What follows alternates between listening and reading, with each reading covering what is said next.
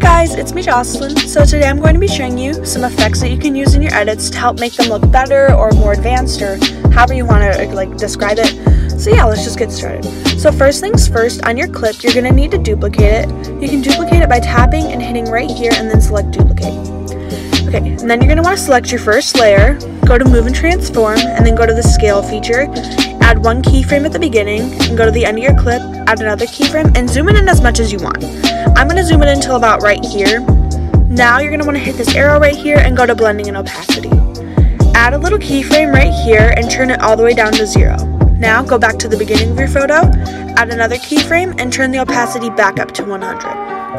As you can see, this made a ghost effect on the photo. This is one of my favorite effects ever, and you will see the next effect is going to be incorporated into ghosts, like the ghost effect is.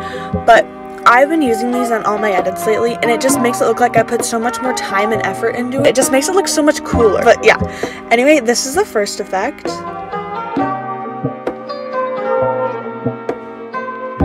This next effect is kind of like a version of that ghost effect, but in a different way. Also, ignore how it says soft transition 1 up here. I had a YouTube video idea, but then I got rid of it, and I don't feel like changing that title. So what you want to do is go ahead and duplicate the photo just like you did in the first one. Go onto this layer, go to effects, and type in mirror. This is going to flip your photo in the opposite direction. Now, you can do this, you don't have to, but I like doing this. You can zoom in the photo a little bit just like this. I don't want this like weird part showing, so don't zoom it in so much if you're going to do that. But what I'm going to do is after I do that, we're going to go to blending and opacity, and we're just going to add a keyframe at the beginning, go to the end of your clip and add another keyframe and turn it down to 0. As you can see, it looks like this. I'm going to add a graph onto that because that is really slow and I don't like the look of that. So we're just going to add this graph on and it'll end up looking like this. Now, another thing I like to do with this effect, you can leave it like that, but I like to add on a tint. So I'm going to go to color and light, and then I'm going to go to saturation and vibrance. Then I'm going to turn the saturation all the way down. I'm going to add a keyframe on that, and then I'm going to go to where the photo is finally at its normal state, and then I'm just going to turn the saturation down to 0. You can add on a keyframe for this if you want. It's not necessary, but this is the second effect. I really like the look of these. They just look so cool. They look like you spent a lot of time doing it, but it literally takes 2 seconds. So yeah. So this next effect I like to do when I'm overlapping transitions, so like when I'm not completing a full one and I just kind of throw another transition clip on top of that. So just pretend this photo right here in the middle is a completely different picture. What I would do if I was overlapping this and I wanted more movement in the background, I would go to the bottom clip right here, I would go to move and transform, and then I would just scale in my clip. So I would just add a keyframe right here, and about right here I'd add another keyframe, and I would zoom this photo in.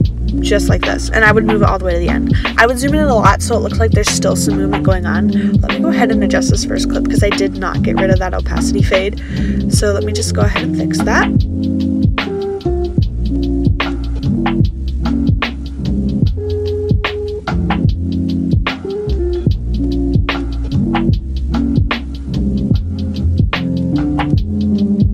So as you can see, when I do this transition right here, it looks like so much more movement is going on in the background, but it's literally just zooming in.